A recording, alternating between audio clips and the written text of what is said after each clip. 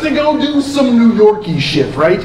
And they go, well, we're going to take you to the Metropolitan Museum of Art. And I'm like, fuck. But I go, and if anybody ever asks you to do that, go. Because you get there, and if you've never seen a real oil painting done by like a Renaissance master where you can see the strokes of paint, it blows your mind.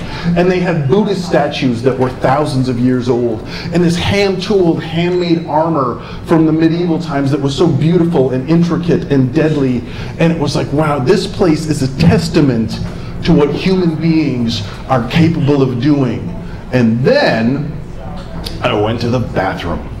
Now, any man in this room will back me up on the fact that when you're at a urinal in public, a bubble kind of goes up around you. And anything that happens outside of that bubble is none of my goddamn business.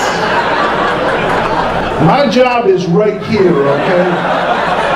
And once I start, I'm gonna finish, okay? That's just how that works, okay?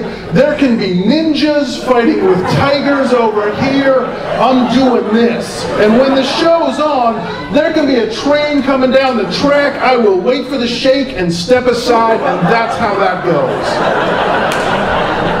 So things are going great. There's no chunks. Everything's moving along the way you want it to.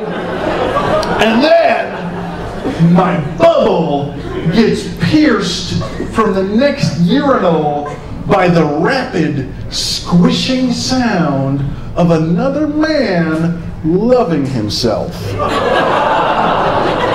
And it was like, have you ever been in a car accident? You know how time slows down and you're just like, no!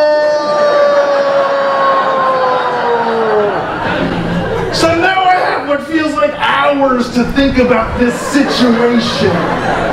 And my first thought is, I'm not going to engage with this person because I don't want to go to his party.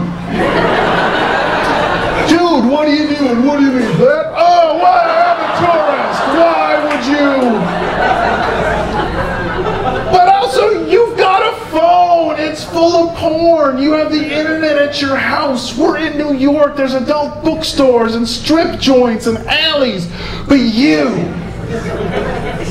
went to the Metropolitan Museum of Art to rub one out. You're the most pretentious masturbator in the world.